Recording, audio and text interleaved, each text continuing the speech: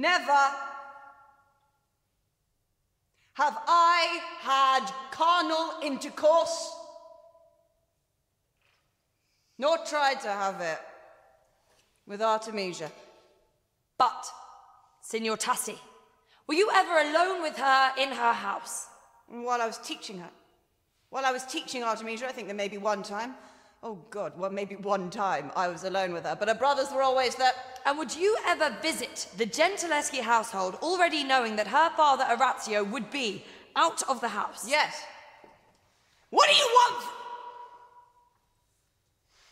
I mean, I don't know how many times. Well, what the court would like to know, Signor Tassi, is why you would go. I went to teach his daughter perspective.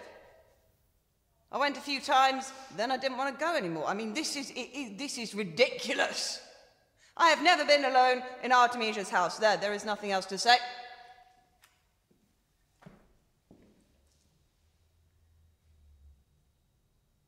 Well, I mean, there is nothing else to say. I have spoken the truth. And no one here can make be what has not been. All right, Signor Tassi, but the court, we do keep hearing that you would visit the Gentileschi household frequently. Yes. Well, this is even outside of your arranged lessons with the girl.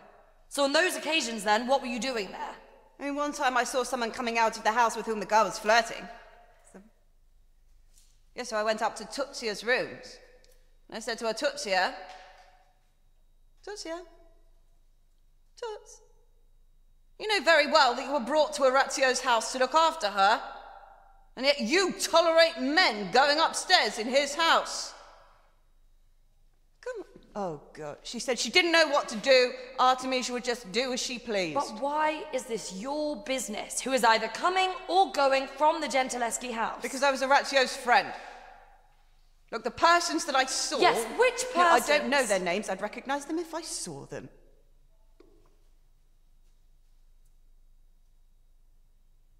Persons that I saw were going to Artemisia to screw her. And what gave you that impression? Because she told me. She did. She told me. I saw her on the street after she'd said goodbye to one of these men, and I reprimanded her. And I said, you should be a good girl and not give way to such behavior which had given you the French disease. And by that, yes, I did mean syphilis. And do you know what she said to me? This. She said, what do you want me to do? My father's led me to this. First when he went to prison for 20 days and left me in need of a loaf of bread.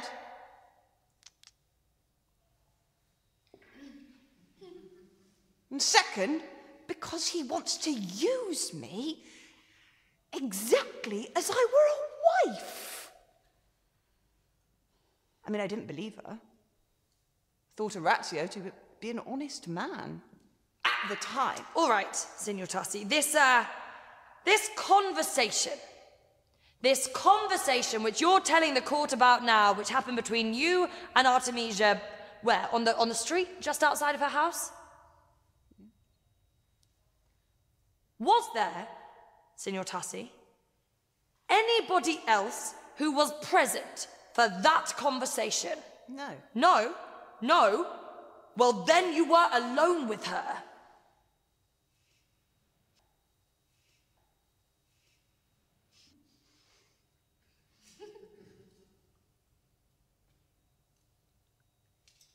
No. No, you said inside the house. No. You said inside the house. No, I have repeatedly asked you. I have repeatedly asked you to clarify. Is that what you meant? Outside the house? Yes, that one time. Thank you, Signor Tassi.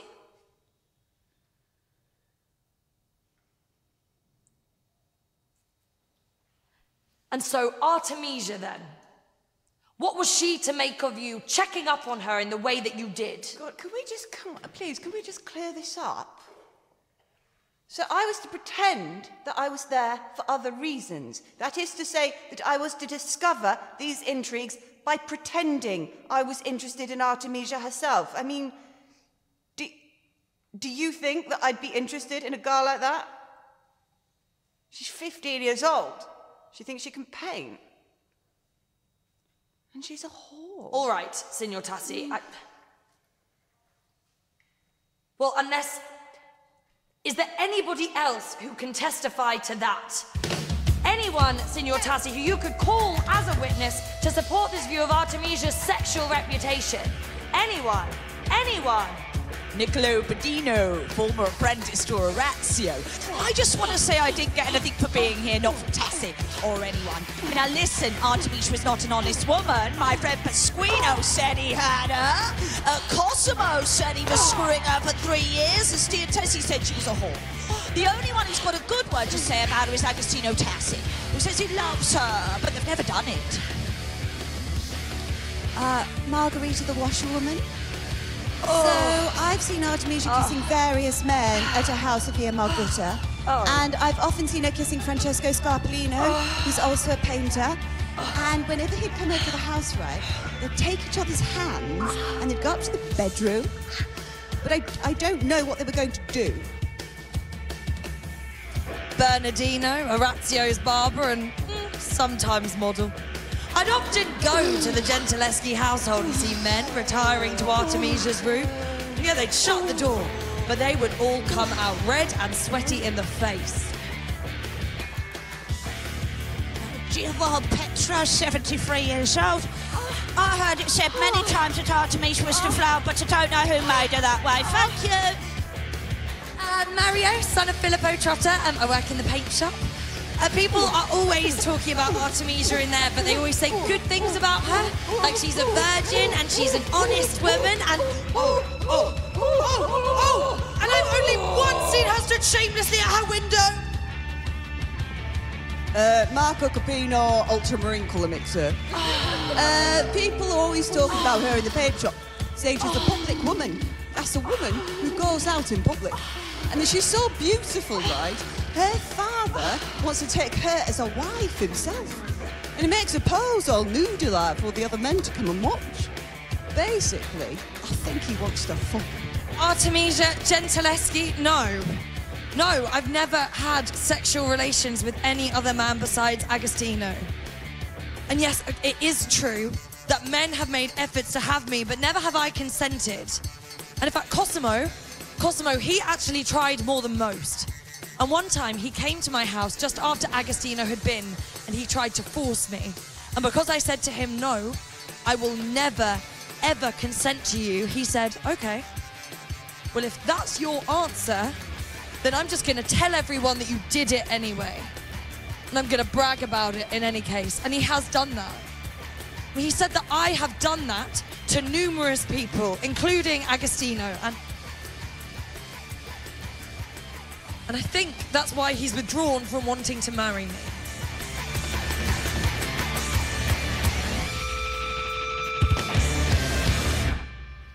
Donna Tuzia, can you corroborate any of these testimonies?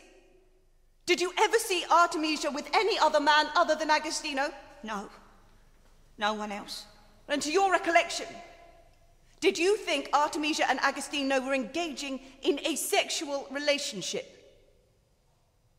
I do not know whether carnal copulation occurred because both of them denied it to me. But I did see Agostino alone with Artemisia in her rooms. She would be undressed, he would be dressed.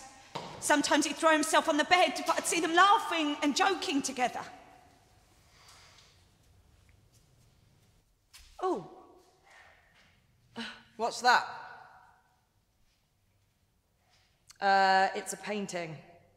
Oh, that's funny. It's a new one, it's my new painting. What's it supposed to be? Okay, well, don't be rude. It's obviously a man lying on a bed, isn't it? Well, it's not finished, but it's going to be Holofernes eventually. But I want to change the face, and I know the arm is still too big, so don't say anything about that.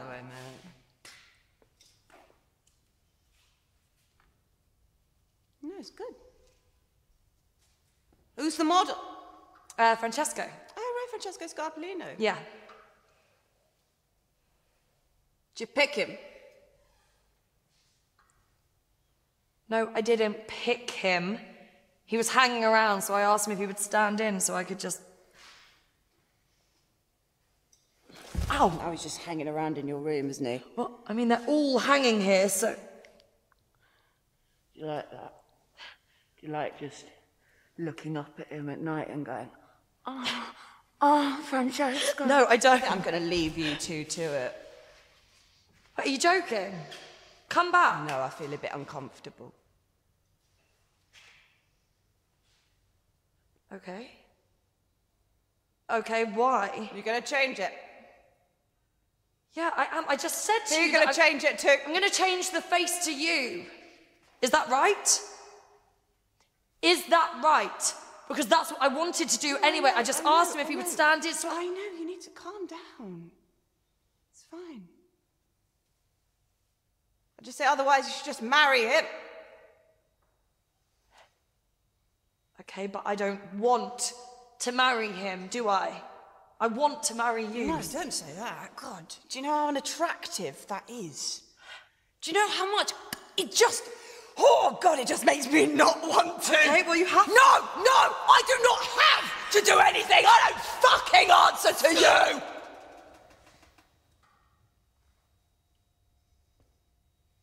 And I certainly don't answer to the sad old slag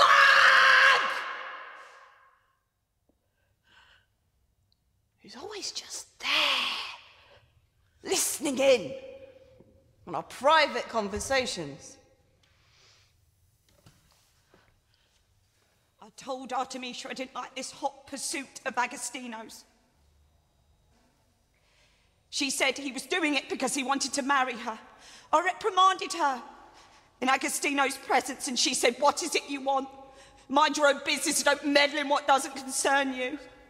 Hot pursuit? Yes, like the following. The turning up at all hours. But I thought that you said that they weren't following her. Did I say that? Yes, you did.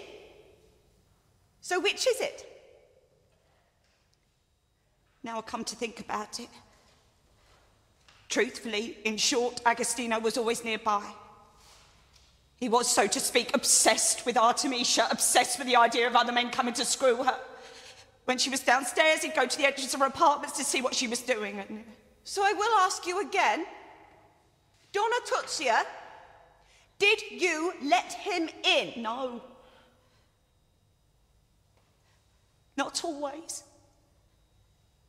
But he would knock on the door so hard, and at times I would try to refuse him. He would threaten to do and say things, and he'd tell me to shut up. And there was a stupid woman, and one time he pulled me out into the dirt, and he pushed me into the street, and he kicked me. He kicked me on the arse like a stray dog, so yes, sometimes I did open the door. Out of fear. This is absolutely not true. Artemisia's virginity, loss thereof, has absolutely nothing to do with me. Like I say, she's a whore. Right, Signor Tassi. I want to say something which I thought Agostino by now Victor. would have brought up, but since he hasn't, I will. A few days ago, Agostino contacted me from prison. No! He begged me to do him the favour of bringing Artemisia to him. Wait, where? To his cell? Yes. And when I arrived at the office of the clerk of the court, Agostino began to talk to Artemisia in front of me. He said, "I'm not a man to break my word, and I don't want to break it to you." And that he would agree to marry her, as he had promised, before 15 days went by. You're lying through your teeth, you stupid bitch! He said, "If you want to get me out of this mess..." No! Yes! No! This is utter bullshit! This is utter bullshit! I'm sorry. What am I supposed to do? Am I supposed to just sort of sit here and listen to this woman talk about me like this? I can't. I'm sorry, I can't. She's a liar. She's a gossip. She's an informer. You're going to regret this. I've never informed on anyone in my life. Except right now, when you're informing on me. He said that he would be willing to marry her No, if she can were we to get just- him out of this mess No, by retracting her Lord, testimony. Then please. he would do whatever she wanted. Ah!